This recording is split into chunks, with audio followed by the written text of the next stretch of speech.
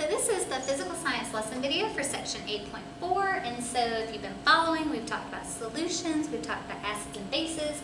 So now we're going to talk about the strength of acids and bases. So chemists use a number scale called the pH scale that ranges from 0 to 14 to describe the concentration of hydronium ions, which remember that's H3O+, which is produced by an acid, in a solution. So a pH of less than 7 indicates an acid, a pH of exactly 7 indicates neutral, and a pH of greater than 7 indicates a base. And so that's the pH scale, and that's what we use to determine how much acid is in a solution. The lower the pH value, the greater the H3O+ ion concentration in a solution is. Now I know that seems weird that the lower the value, but it's based off of a logarithm. pH is calculated by doing the negative log of the H+ concentration, so it ends up making it seem backwards. And then the higher the pH value, the lower the H3O+ ion concentration is. So the less like an acid, the more like a base it is. And so if you look, your H3O+ and your OH-, it's like a seesaw. Okay, so if OH goes down, H3O goes up. If H3O goes down, OH- goes up. They don't ever do the same thing together. When strong acids dissolve in water, they ionize almost completely. What that means is it breaks apart. So if I have HCl, the H and the Cl, almost every single one will break apart. Strong bases are the same way. They almost completely ionize in water. So like if I have NaOH, almost every single one will break up into Na and OH-, Na plus and OH-. Alright, so strong acids, so if you look here, it has one white and one red, and if you look down here, all of them are breaking apart. And same thing here, we have HBr, and once it's in water, almost all of them are breaking apart. So those indicate strong acids or bases. Weak acids and bases, on the other hand, only partially break apart.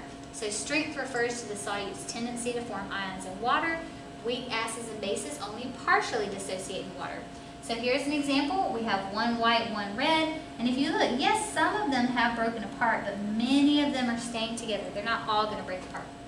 Here's another example. We have HClO, and one of them has broken apart. We have an H+ and a ClO-, but many of them have stayed together. So that refers to as a weak acid or base, depending on what substance we're talking about. A buffer is a solution that is resistant to large changes in pH. So buffers are made from a weak acid and its conjugate base. You don't really need to know what that is right now, but it has an acid and a base portion. So if you add more acid, the base will neutralize it. If you add more base, the acid part will neutralize it. And so that's how the buffer keeps from changing pH, is it tries to neutralize anything that you add to it. So, section assessment.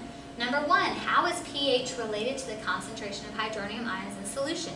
Well, the lower the pH, the higher the hydronium ion concentration. The lower the pH, the higher the hydronium ion concentration. Or vice versa. You say the higher the pH, the lower hydronium ion concentration. Number 2, what determines the degree to which an acid is weak or strong? Well, it would depend on how many break into ions. How many of the particles break into ions? The more that break up, the stronger it is. I know that sounds weird because you would think, well, the strong ones should stay together. But we want a lot of ions. That's what we want because that can be conductive. So the more that break apart, the stronger it is. Number 3, why is pure water neutral? Well, if you remember, acids produce H3O+ because they lose an H+. So like when HCl goes into water, it becomes H+ and Cl-. Hydronium comes from that H+ just attaching to a water molecule. When a base is put in water, we get the OH-. Well, if you look, H+ and OH- just makes H2O, water. So it's neutral because the H+ and the OH- cancel each other out. Alright, and then number 4, what is a buffer? A buffer is a solution that resists a change in pH. Alright, so hopefully now you understand a little bit more about the difference in strong and weak acids and bases. You know about the pH scale and you know what a buffer is.